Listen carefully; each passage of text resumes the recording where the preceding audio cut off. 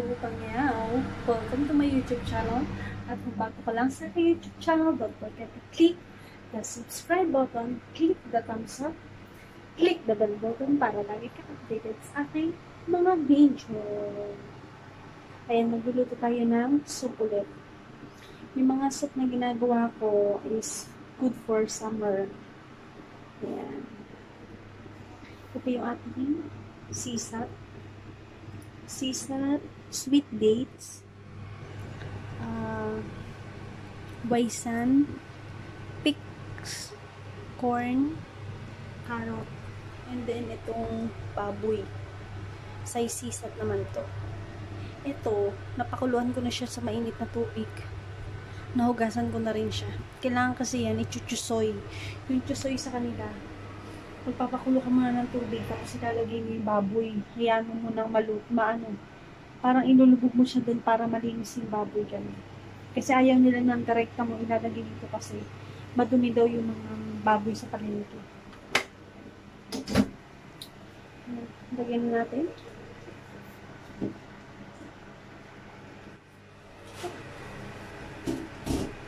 Good for 2 days namin soup. Tuloy ko na lang kayo dito. Para hindi ako nahirapan. Ating sisat.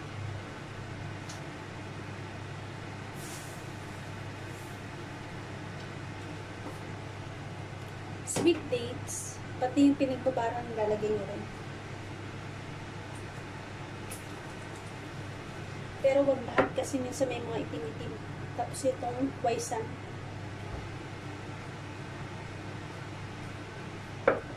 Kasi itong pick o pecs. Ano po kayo man?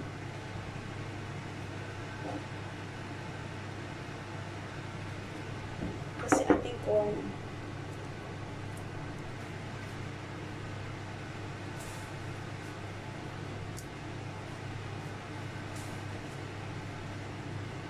Ating carrots.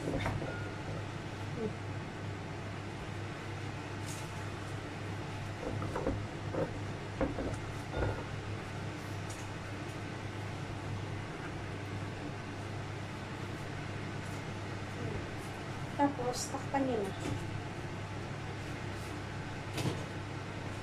At hayaan nyo siyang kumulo ng 2 oras o kaya 1 oras kalahati.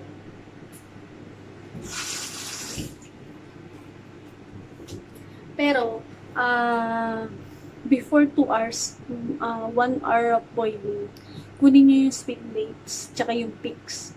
Tapos, dudurugin nyo, imamash nyo siya. Para yung lasa niya maghalo dun sa sabaw. Para pag pinakuluan nyo siya ng continuous na 2 hours or 1 hour 30 minutes, nahalo yung lasa ng peaks tsaka sweet dates. Mamaya update ko ulit kayo. Bye-bye. Yan, after 1 hour, kukunin na natin yung sweet dates at saka yung peaks.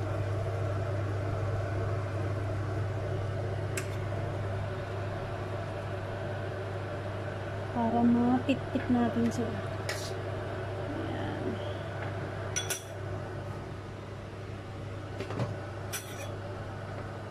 Come here, baby.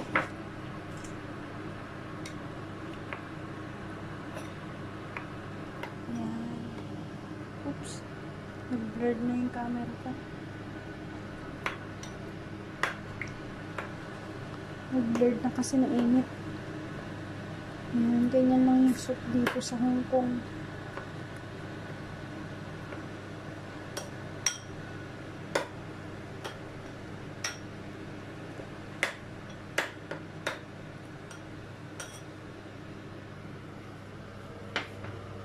Tapos ibabalik natin siya.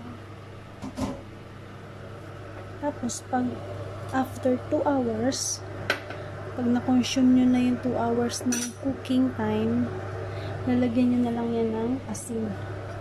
Tapos, patayin nyo na. Ganun lang.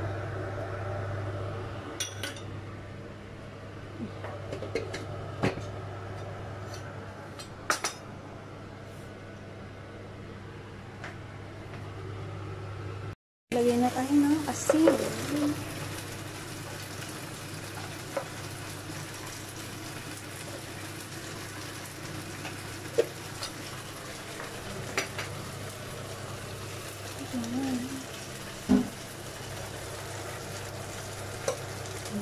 Tapos patayin nyo na yung apoy.